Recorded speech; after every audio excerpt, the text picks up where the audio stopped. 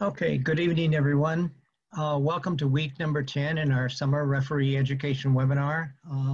I'm Wayne Jackson, your SDA. I will be your moderator again this evening. We'll just breeze through the quick rules of engagement for tonight.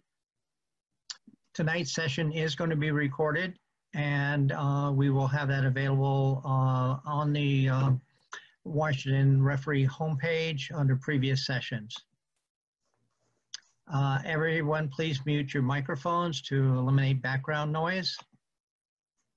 Please, no cameras. There may be a video or two in here, and that will help with the presentation of the videos. Chat boxes. We are going to be using the chat box tonight for questions. If you have any specific questions about the presentation, we will be monitoring that. If you do have a question regarding a specific law of the game, we'll get that to our panel and they will respond to that. I understand Richard has some polls. So again, they're anonymous. Please participate in those when asked. And time permitting, we will answer any questions at the end. And we're going to try this a little bit different this week. We're going to have an exit survey. We'll put a link up in the end in the chat box at the end of the session, and we'd encourage you to. We'd like your feedback on the session. So tonight's topic is going to be teamwork. Our presenter is Richard Meeks. Richard is the Executive Director of South King County Soccer Referee Association and our adult rep to our Washington State Referee Committee. I like to show photos of the presenters. This is a few that I snagged from Facebook on him. And the one in the lower right-hand corner is actually Richard at Soccer Fest with some of the adult representatives at that venue.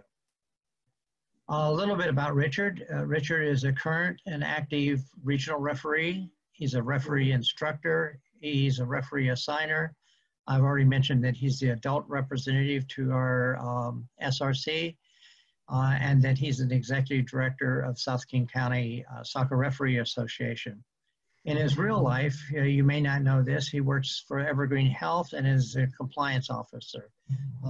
And Evergreen, as you well know, was kind of the epicenter when this whole COVID thing started.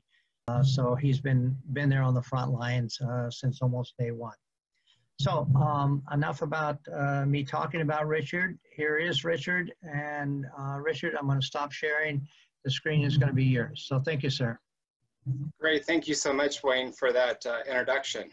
Thank you all for coming out on a Monday night to watch yet another one of our webinars. Tonight, we are going to talk about teamwork. I thought when I took this topic back in June, this would be such an easy topic to do. But then watching over the last 9 weeks, all of these outstanding presenters provide you the foundation of how to be a good referee and what actually will lead you to build in regards to what I'll cover tonight. So if you've missed any of these weeks or haven't seen these previous presentations, please take the time to go to the SRC website and you can look at them and enjoy them at any time.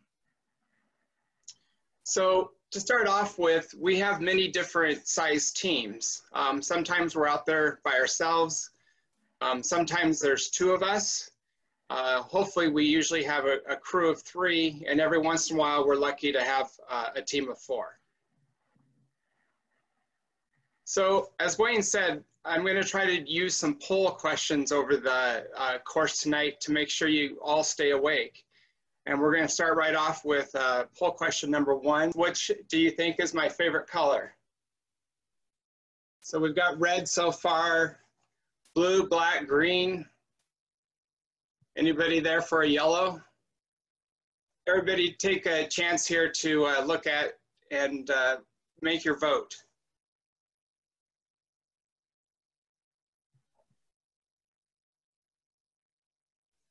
Can you see we got about 60 of the 76 right now, Richard, about 80%? That looks good to me. So based here, we have 32% say green, and I will say that based on our previous slide, we had 32% paying attention that green must be my favorite color, since I have it in 3 of my 4 pictures here. Okay, I'm going to start off with some concepts for us this evening. So I want to talk about some ideas that hopefully in thinking this through might help you on your next game. And this is how I think about a referee. We are, like I said, anywhere from 1 to 4. There's some games we may even have more than 4 in our crew. But in that, whatever it be, 1 to 4, we have responsibilities that are expected of us from different constituent groups. What I like to tell referees, the head referee, is that you're kind of the CEO of that match. You're responsible for what happens out there. You're responsible for many aspects of what occurs on your pitch beyond just blowing your whistle and enforcing the laws of the game. So I'm going to say you have customers out there on your match. Customers are mainly going to be the spectators, because they're usually the ones that are paying for the game to watch or their kids to play. Your customers are also going to be the players, because they're expecting you to help them be successful on their match by making sure that you don't call the fouls against them that they commit, but the fouls that they can capitalize upon against the opposing team they want you to call. You also have the coaches who are your customer, because they need to make sure they get those wins so that way they have a good career going forward as a coach. I'm not sure if any of you ever thought about it, but you also have a client out there. They may not be physically there, but they always seem to have eyes and ears on the pitch, and that's your assigner. They're your client because you're providing your services to them for the game in which they have assigned you to. And as them being your client, you need to provide good services to them, so that way hopefully they'll provide other opportunities and assignments to you in the future. Now, as you start to put these pieces together, you can kind of see between this customer and client relationship, we may have to push ourselves outside of our comfort zone. And that's where I get into the performance of the game. I almost bring it up to that at times, some individuals have to become actors, because sometimes those of us who may be introverted or maybe a quiet voice have to use skill sets that aren't normal to us.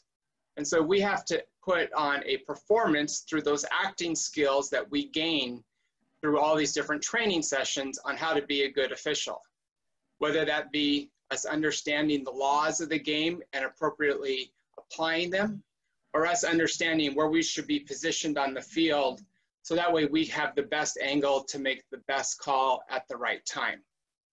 Or us having to use a voice that we're not used to by having to be loud.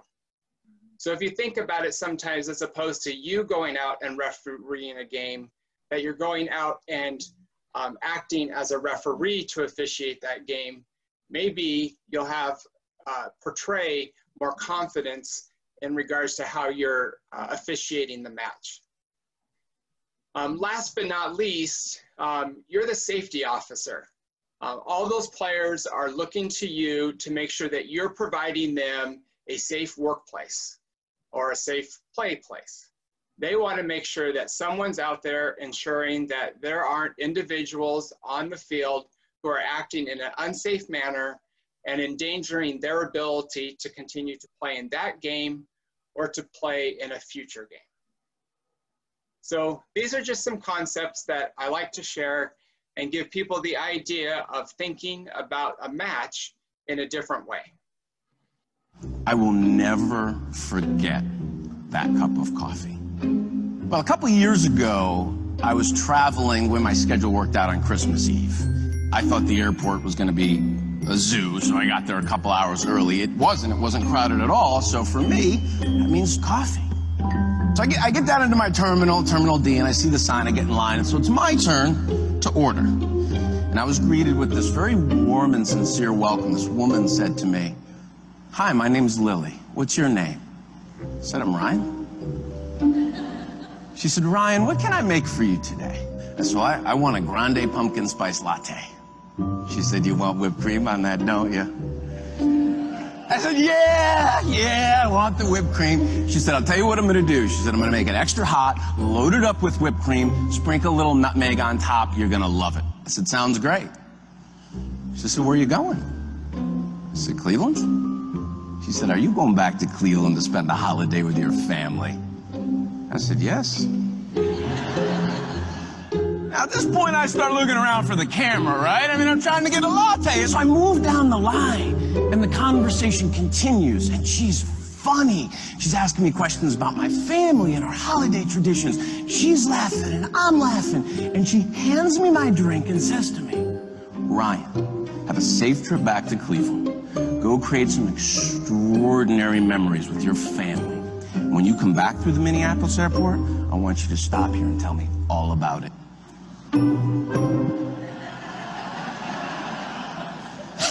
As I get my drink, I start walking away, and I stop and I look back at this woman, and I think to myself, you know, it's Christmas Eve. Most people would rather be anywhere else in the world than serving coffee in an airport. Not her. It was like she was meant to be there. And I couldn't help myself. I had to go back. So I did. I walked back, and I said, "Excuse me, Lily." And, you know, she jumps around. "Ryan, is everything okay with the latte?" I said, "No." I said, "The latte is perfect. I just had to come back and ask you, what is your secret to making such meaningful connections over serving coffee?" Well, she corrected me. She said, "Ryan, I'm not serving coffee. I'm pouring happiness into people's lives." I said, "You're pouring what?" She wants to be happy in her life. She wants to be around happy people. So she chooses, even on Christmas Eve, to smile, to have fun, to help people, to just be happy. You know, it's interesting, when I met Lily, she would have had no way of knowing this, but I was pretty heavy in the heart and had a lot on my mind. About 3 months before that holiday, I got a call from Mom. We got some really tough medical news about Dad. And it was a terminal diagnosis, and we knew we probably weren't going to have a lot of time. So I was sitting in that airport on Christmas Eve, not in the best place in the world. I will never forget that cup of coffee.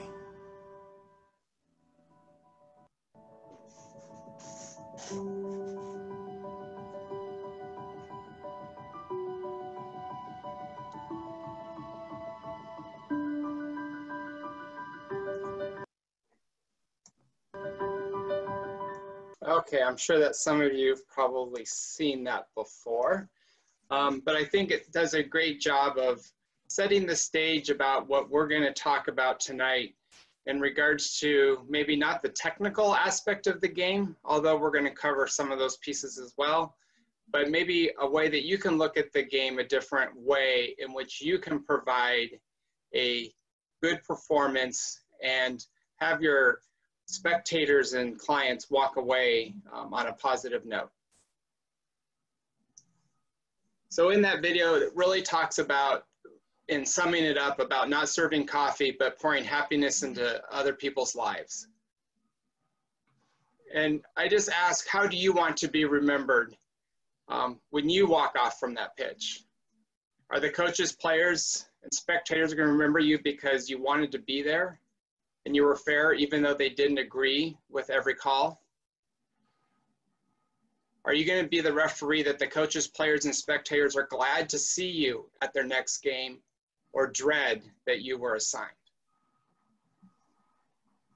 So whether you're a team of 1 or a team of 4, you have to play your part so that way people view what you're doing on the pitch as something positive and beneficial and as a good official.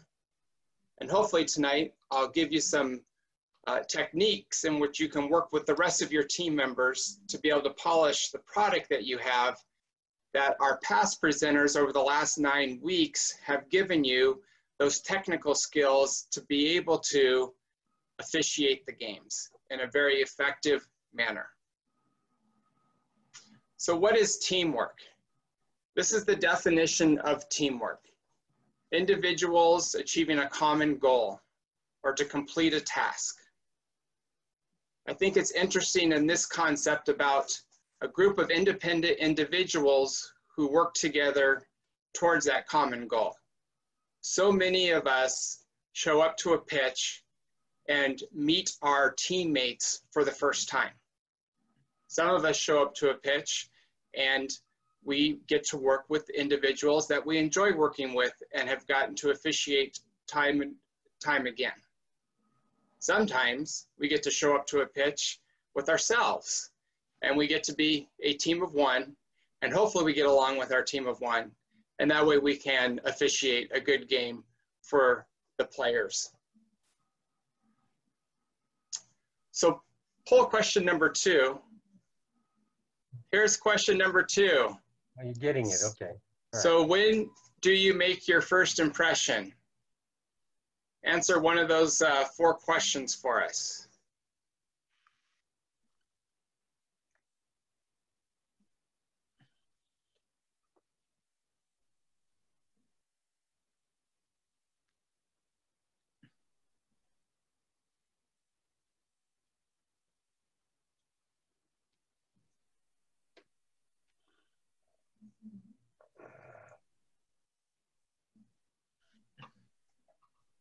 Okay, we got about 86% of you that have voted. And I am very happy that even with my misspelling, the answer is when you get out of your car. That is the time that you don't know who's watching you from that moment to when you get to the pitch.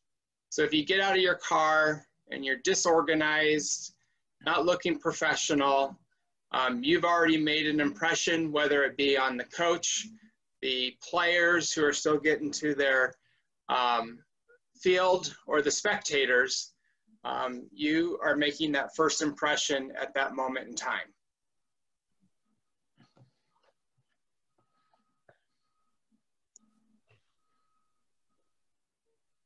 Okay, so I want to start off with what's some of the things that you have control over when you show up to the pitch. So as I said, when you step out of the car, appearance is something that you control.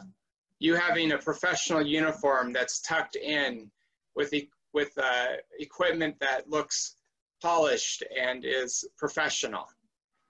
Your professionalism as you get to the pitch and interact with your crew, the coaches, and the players. You have that responsibility and can shape your professionalism. And fitness. Fitness is an important aspect of your appearance. If you look the part, they'll think you are the part. So fitness is an important aspect to be able to show to the coaches and spectators and players that you're there and ready to officiate their game. So in looking at this picture, if you guys would use chat, let me know some of the thoughts that you have in regards to this referee and how he's interacting with these players. Calm, I like that one. It looks like those players there are pretty excited. Something's happened recently. He's listening. Taking what they have to say. He's not confrontational. He's got his hands behind his back, which has given him that open communication stance, providing to those players that he's willing to listen and not closing himself off by having his hands across the front of him. So that's some great comments that you guys had there during in the chat. So as you can see, there's many things here that this referee in this situation is using to de-escalate the players that have come up to him. And there's many nonverbal skills as well as verbal skills that this referee could have used that could have escalated those players. So what's some keys to success in regards to officiating your games? So making sure that you know the laws of the game. Understand the player environment and the expectations. That's an item that you should discuss with your teammates when you get there, as well as the several other ones. Making sure you have a good impression and setting the right tone. Having a professional demeanor, as we've talked about before. So what are some typical pre-game instructions from the referee that you've received in the past? And as the poll question gets up on the screen for you, I think this one you can actually have multiple answers.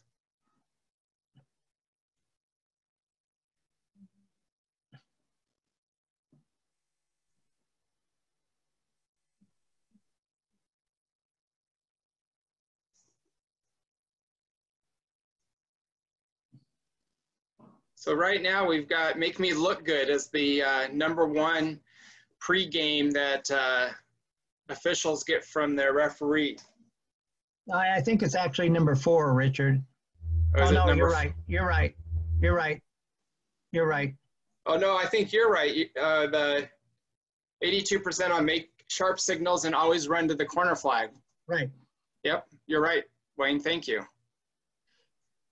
Well, perfect. I'm going to go through now what is a good pregame. So make sure you're covering the local rules of competition. As we all know, we ref many different leagues, many different levels, and it's always good to go through what are those local rules of the competition that we're about to step on the pitch with. Discuss any team tactics that we know about. Probably somebody from the crew has seen a team before, or the team may have a reputation, or maybe the club has a reputation about what their tactics are on the field. So that's good information to share. Styles of play. I'm sure all of us know Pac Northwest likes to play out of the back. So we got to be careful in regards to restarts back there. I know there's several clubs that like to just boot the ball to the other side of the field.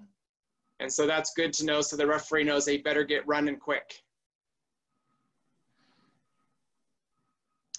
Player characteristics. If we have good team information, who's the playmaker, who's the enforcer, and who is a leader that we may be able to utilize during that game to help calm down situations or players.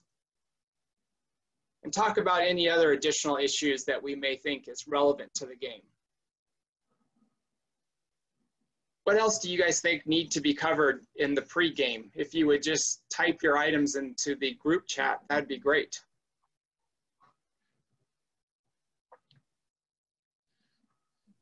Arrival time, so communicating with your crew prior to the match to making sure you know what time you want them there.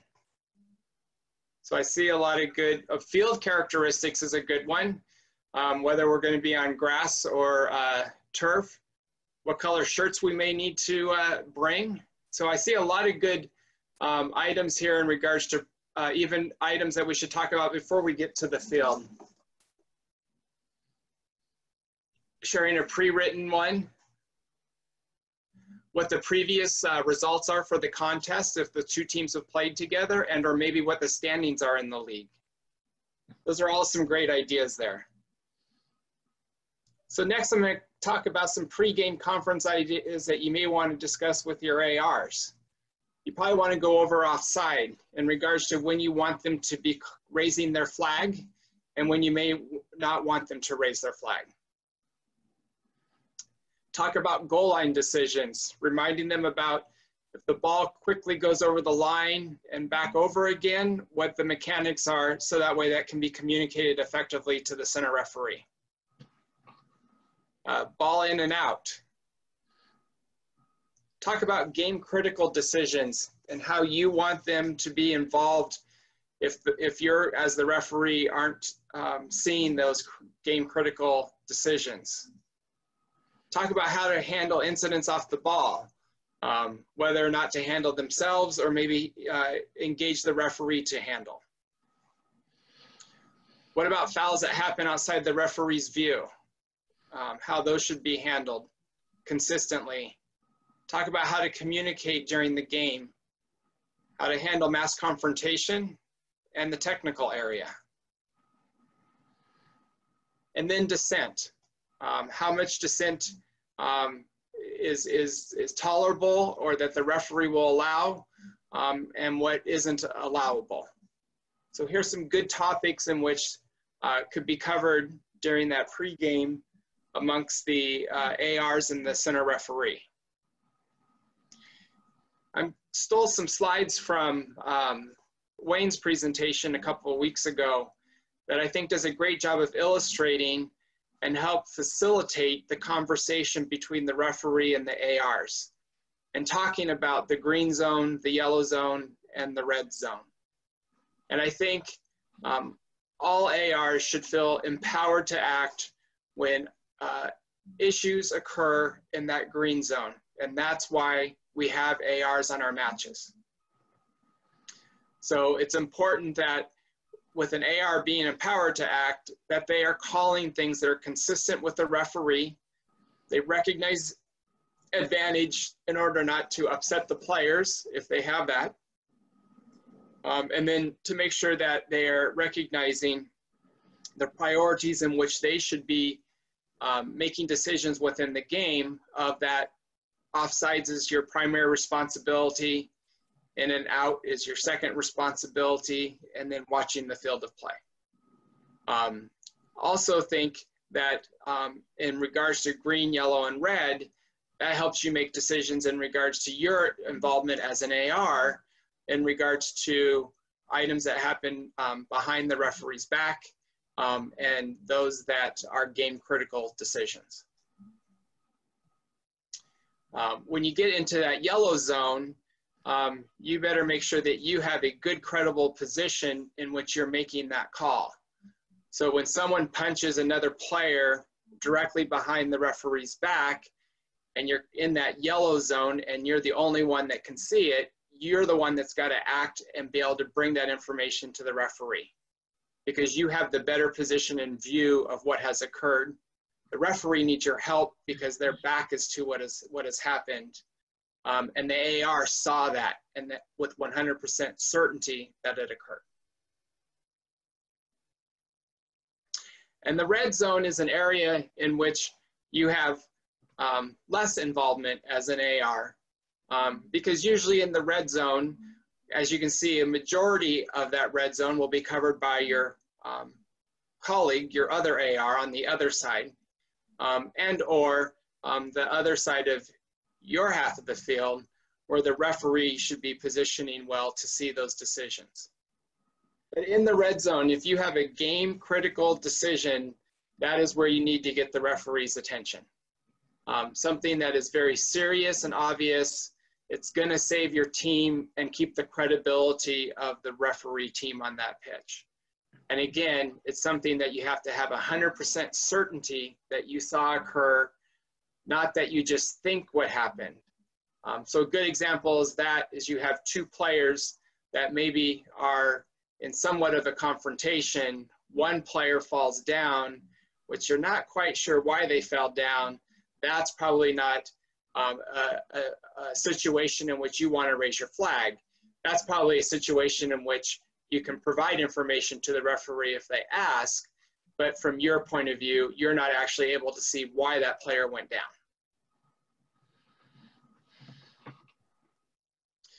So we'll move to poll question number 4 and see if, Jim, you can put it up on the screen for us.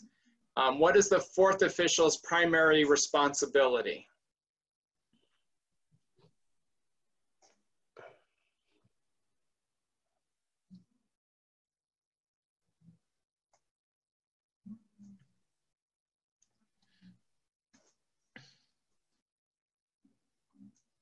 Okay, we got little over half of you who've answered. Anybody else got a guess there? Well, I'm going to make sure I get a list of all who participated tonight, because I think getting the referee water is a very important one, because I usually am thirsty by the time I get to halftime. But I appreciate that all of you did choose the right one, which is the technical area. It's important that the fourth's responsibility is to take care of that technical area, since the fourth official doesn't have to carry the whistle or the flags to be able to communicate or signal decisions. So here's some items that you should cover during your pregame when you have a fourth official. So substitutions is another one that should be discussed during with your ARs in regards to those mechanics, but definitely as the fourth official, how their involvement needs to help facilitate that important process. Technical areas in regards to the expectations of how they handle the technical areas. The fourth official should hopefully be able to diffuse issues that come from the technical areas and keep those technical areas nice and cleaned up, and to help facilitate that substitution process. Again, they also need to be involved with game critical decisions in regards to what they can see and provide information to the rest of the crew, as well as watching for incidents off the ball, just like the ARs. Fourth official just doesn't get to sit over on the technical, between the technical areas and shoot the breeze with the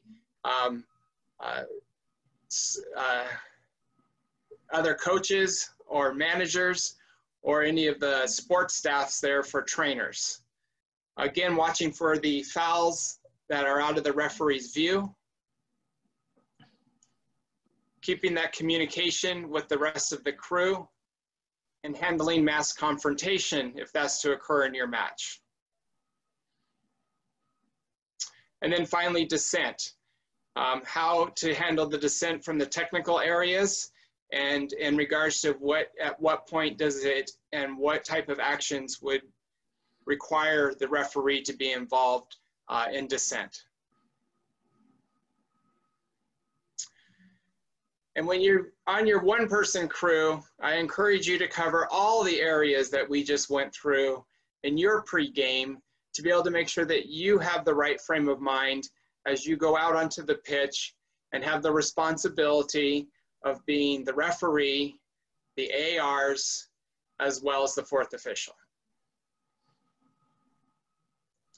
So I want to talk a little bit about positioning, because this is a question that comes up in regards to how should I position when I'm a one-person crew or a two-person crew, and as you can see from this diagram, a three-person crew.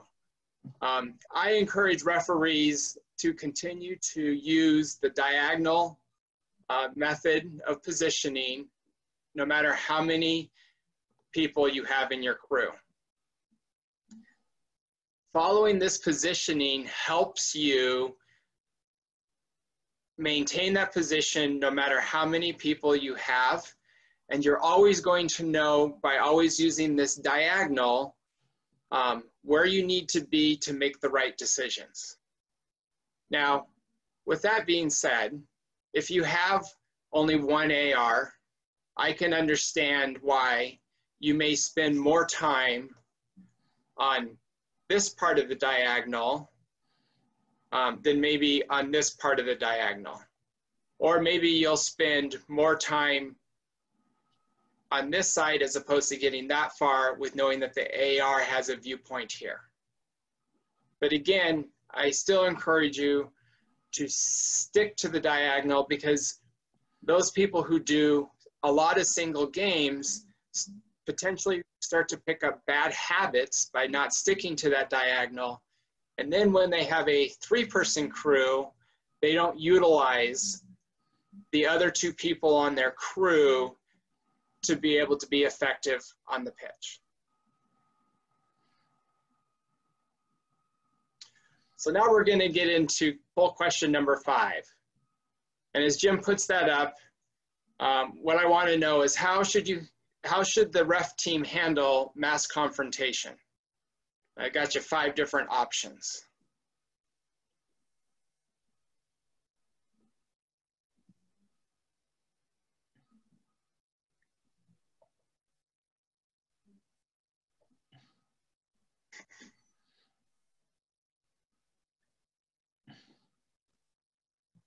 Okay, fantastic. Most everybody out there is getting the triangle of control. So mass confrontation is an area in which, as a team, we need to make sure that we cover during the pregame, as we have said previously in this presentation. I'm going to play a video here, kind of set the stage a little bit for us to be able to discuss.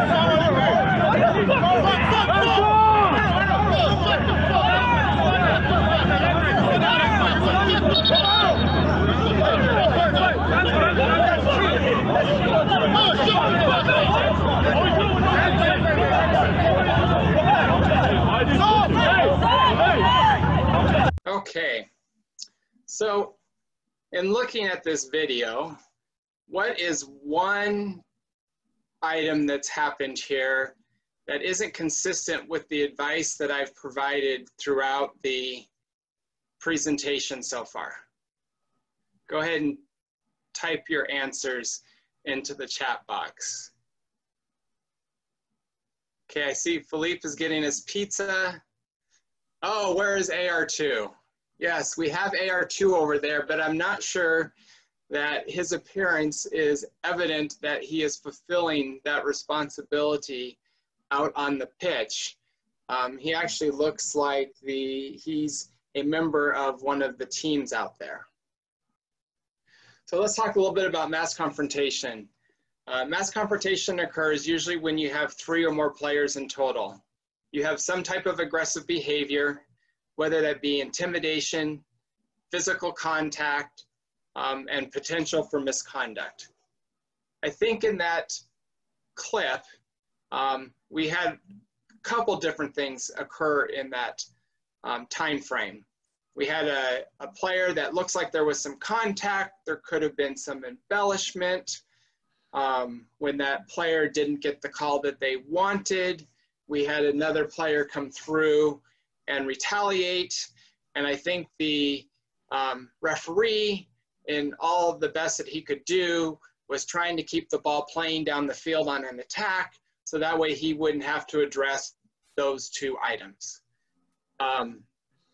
What do you think that once we did have players falling to the ground, what would you say, type your answers into the chat, that this referee team could have done better on? So maybe blow the whistle a little bit more, try to be able to get some attention there. I think also he's over there talking to the AR, but yet they really hadn't gotten control of the situation. I would say they didn't use the triangle of control method. I didn't even see where AR1 was, or if AR1 even tried to get close to the play to be able to assist his other 2 crewmates. So that behavior can be directed towards officials and or players. And we have to intervene and diffuse the situation quickly to be able to avoid further escalation. Now, AR2, although I think I probably would have liked to have seen him come onto the field, and the center referee maybe be a little bit more aggressive in regards to trying to stop what was occurring on the pitch. With AR2 staying on the touchline and the referee going to the touchline to talk to him, and I think he did a halfway decent job of keeping his eyes on the field, although we've already missed a couple things that's happened. that kind of created that barrier, artificial barrier between the players and the ref crew to be able to say, hey, you know, we're trying to handle this and figure it out. But I think really that type of behavior needs to occur once you have the situation stopped. And I'm not sure this referee crew did a good job of stopping the confrontation that was occurring on the field. I think that if the ref would have called that first foul and or embellishment of a foul, I think this would have turned out a whole different way. It's in the middle of the field. You're not going to lose anything by calling that fall to the ground.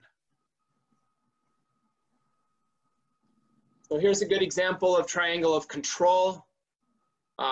When you're in that, it's important that you've covered this in your pregame so that you're prepared. I think our video showed how they didn't recognize it, so they were unable to act quickly. The triangle control didn't occur. It looks like AR2 was trying to keep track of who did what. I think we definitely have some misconducts here to be able to diffuse the situation. Anytime you have a mass confrontation, you better have a really good reason of why you're not providing misconducts, as opposed to a really good reason of why you did. Those misconducts, this is a good time to use them to be able to lower the temperature of the match. Make sure then as you get things under control again, get that game going. And that way people can be paying attention to what's happening in the game instead of potentially escalating the situation more. And then make sure you have those details in your game report. So in poll question number 6, we have, what should you do during halftime in regards to your crew? So here's some different items that you can choose from once we get our poll question up.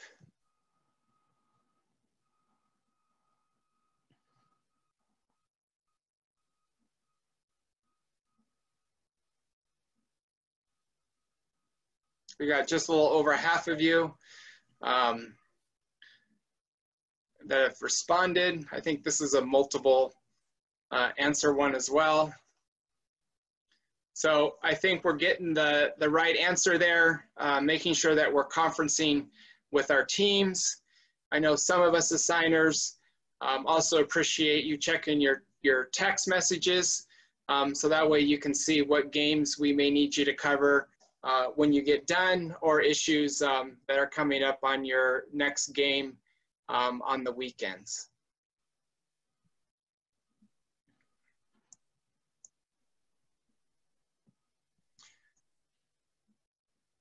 So I think it's important that we make sure that the whole crew is on the same page. How many goals do we have? And if important, who scored them? What misconduct has been given? And what numbers do we have, so that way we don't leave our center referee the opportunity to give a third yellow card. What misconducts maybe should we have given during that first half? Is there an opportunity that we may want to issue one early on in the second half based on how the game's going? So discuss about what adjustments need to be made for the second half, so that way you can land the plane. Discuss communication. Is everybody getting what they need from each other during the game? Making sure you understand your expectations as the AR, or does the center referee want to provide new expectations for the second half based on the first half has gone? And then talk about any potential situations that are occurring. This is definitely the time where your two AR should be exchanging information in regards to offsides and what's occurring with certain players, as well as, is there any particular player matchups that are occurring on the field that could potentially cause us problems in the second half? So those are some good ideas that you should talk about in regards to the halftime conference. So here's question 7. What should you do when you blow the whistle? Okay, here comes the poll question. So after the game, what are the should be done?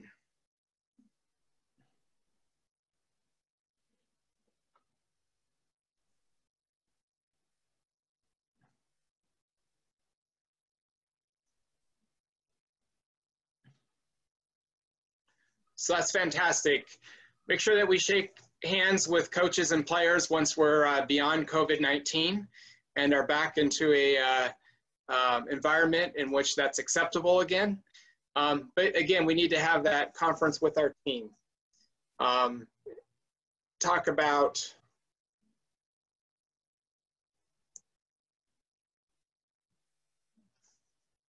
make sure that we have the goal scorers, what misconduct was issued, fill out those game sheets and appropriately provide them to the teams, and make sure we give back the player cards and we're not taking those with us to our next game. So that way we have people trying to track them down in the next 24 hours. And it's important that you reflect upon your performance, whether you do this individually or with your team as a group. Talk about, were we able to get the big decisions correct? Were there situations that we should review and talk about? Is there feedback that the ARs have for the center in regards to his performance, or maybe the center to the ARs in regards to something they could have done that would have made his or her game go easier? So make sure we have that open communication amongst all the team members and discuss what potential changes would have made the match better, because that will help you make your next match better. So poll question number 8 is, who's the best assigner?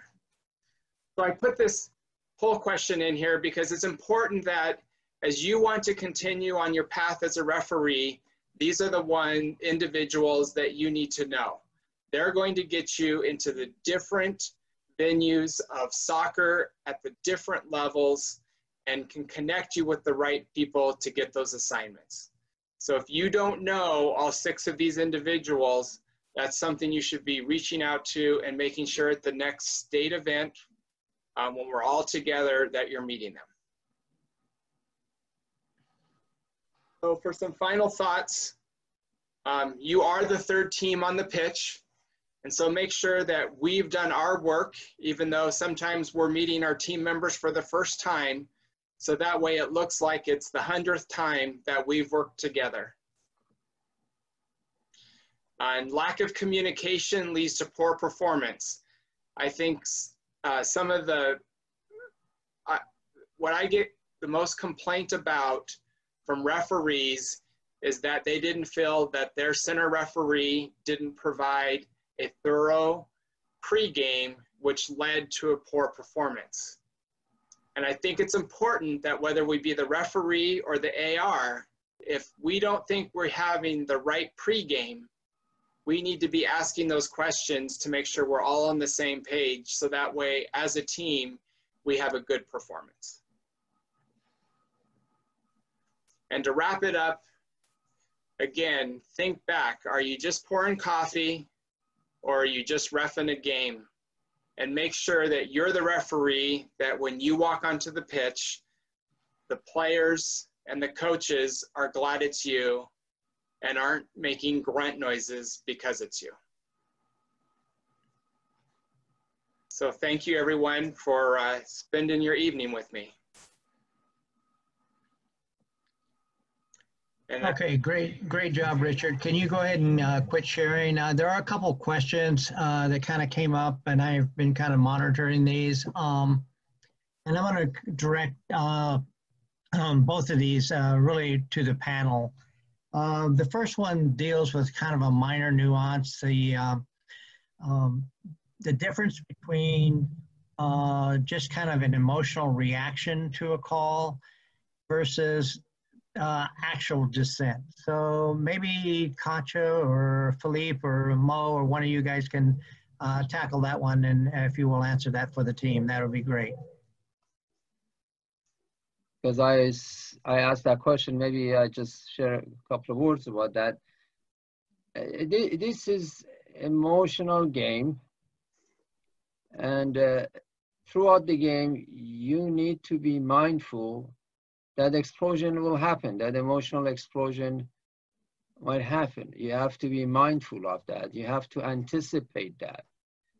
And your response in those emotional explosion should be calm and do not react, to even that up. the emotion that the players is expressing. Be calm, listen. Most important thing that you do is listening. Always seek first to understand and then be understood. When the player is emotionally responding, when they hear that you are listening, when they see that you are listening to them without reacting right away, then they respond better when you are telling what to do, when you are giving them your response. Generally speaking, of course, situation can be different, you know, to situation can be different.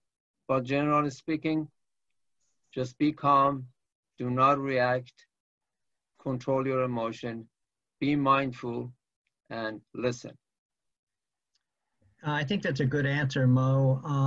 I would also kind of direct everybody to reflect back on Richard's presentation, the one slide that he showed with the referee with 3 people around him. I think that shows that they were, you know, granted they were emotional, but nobody had really crossed the line where he was whipping out cards. He was listening to everybody.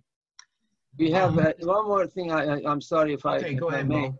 It is, as you are, that clip was very good. Always remember, your body language is extremely important.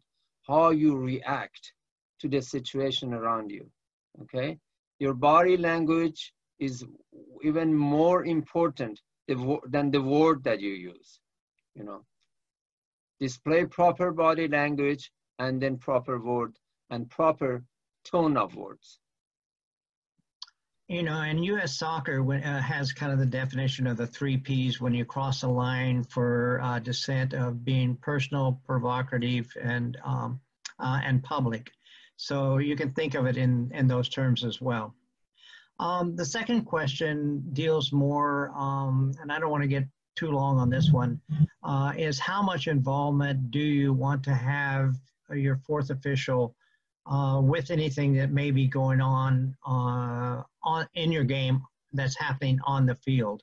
When do you want him to involved, and how much involvement do you want from him? Perhaps Philippe or Katja. Katja, you've been a lot of 4th officials. Are you still on? If you are, I'd like to see if you could feel that one.